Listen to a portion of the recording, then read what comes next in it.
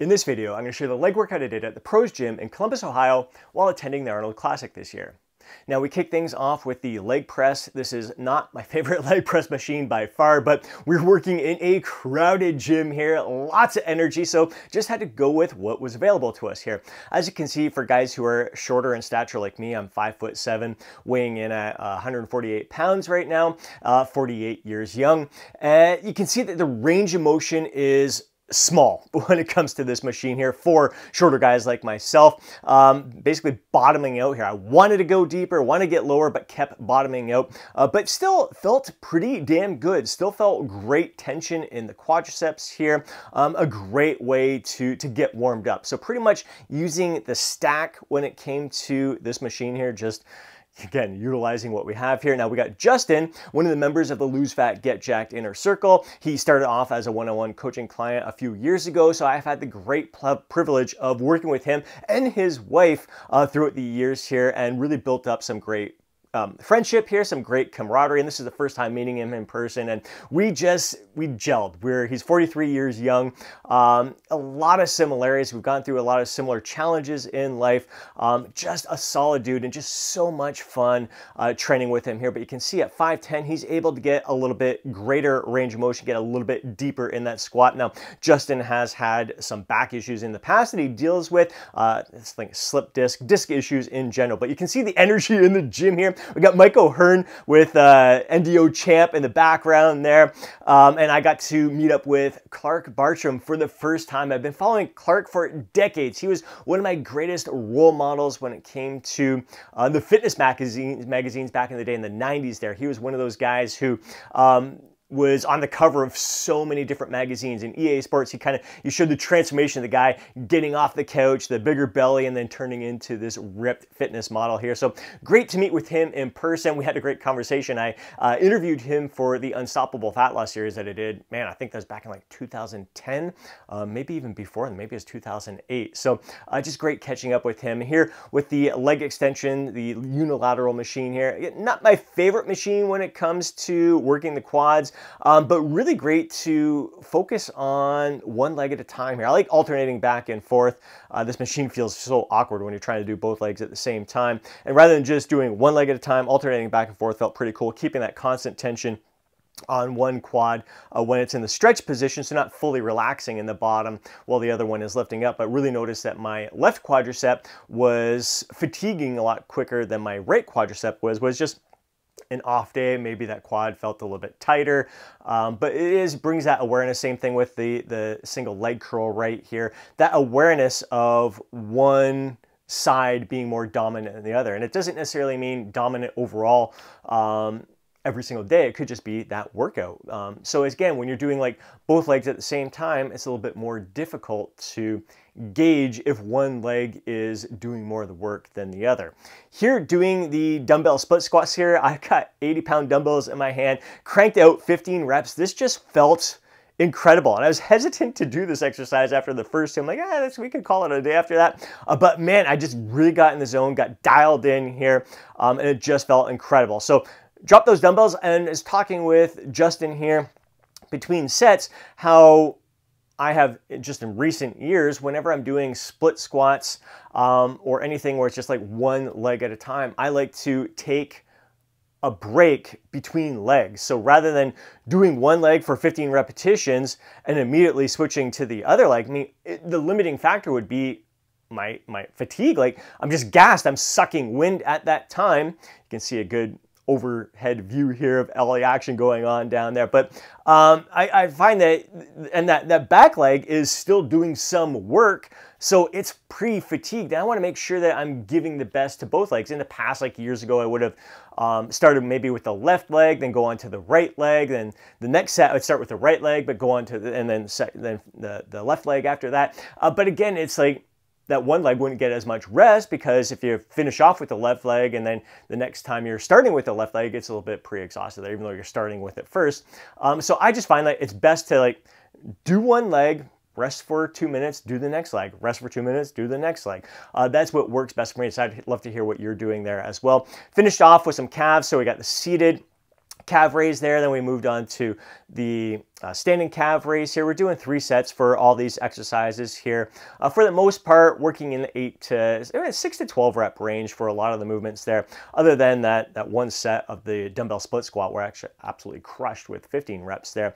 Now the thing was, we're talking about calves here because when we were at the expo, the Arnold Expo there, Arnold was on stage. He was talking about how he prioritized calves when he got called out for his calves being 19 inches when his arms were 21 inches. So he started wearing shorts or cutting off his jogging pants to really reveal his calves and train them every single day, which is something that I often do as well. In my programming, I will hit calves every single workout, and with a little bit lower volume each workout because you're hitting them so frequently.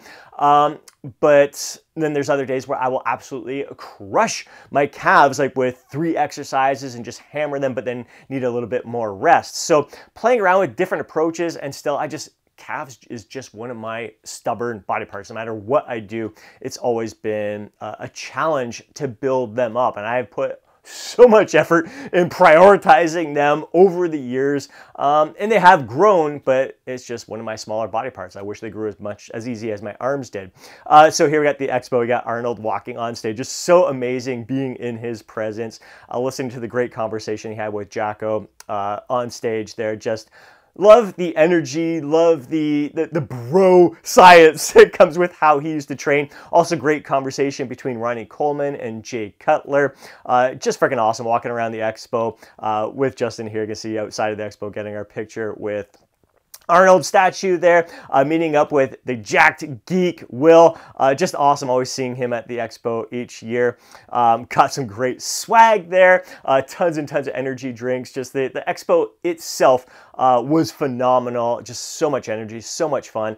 Afterwards, we went out for dinner. We stayed in a German village here, really cute area of Columbus, Ohio, and had a great meal at this place. I love the outfits that the staff was wearing. So I had some Wiener Schnitzel, some potatoes, and I think that's some beets that I've got there. But overall, just an amazing second day here at the Arnold Expo. Just great energy in the gym. That is why I attend this event year after year, is for that camaraderie in the gym, to be surrounded by other fitness influencers.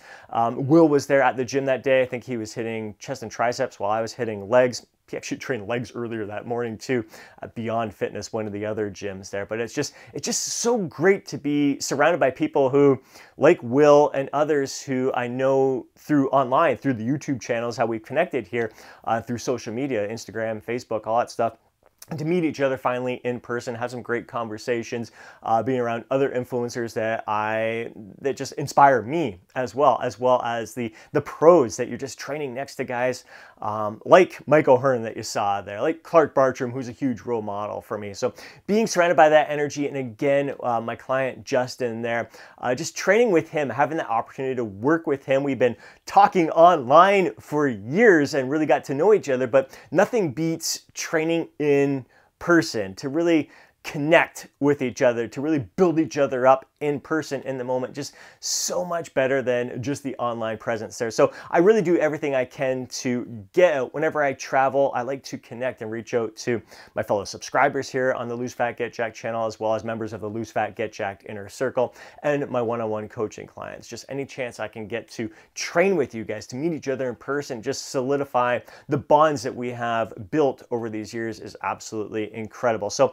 this was a leg workout that we're following. Again, I shared the training split that I'm doing this month in the Lose Fat Get Jacked Inner Circle, which is day 1 is chest and back. So workout 1 is chest and back. Workout 2 is actually quadriceps. So today, because we're in this gym, we wanted to hit it all. We weren't just going to focus on quads one day and hamstrings another workout. We just wanted to hit legs, knowing that we were only getting 3 workouts here at the Arnold Classic, here at the Pros Gym. So we hit a full leg workout there.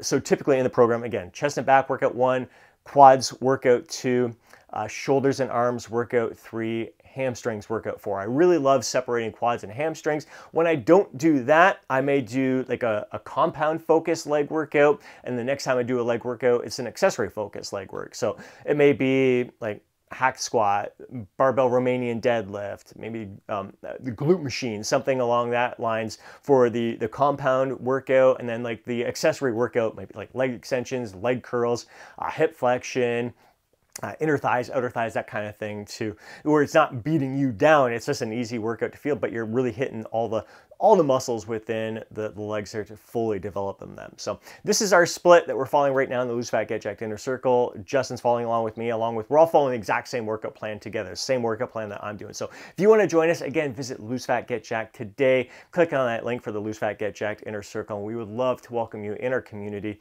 Share this experience together. Learning and growing together throughout this process is really what this is all about. Building each other up and bringing out the best in each other. Hope you enjoyed this video. If you did, please do me a huge favor and smash that thumbs up button. I'd really appreciate it. If you want to see more videos like this, be sure to subscribe to the channel. Hit that alert button so you're notified each time I upload a video. If you know a fellow bro who'd benefit from watching today's video, please do me a favor and share it with them.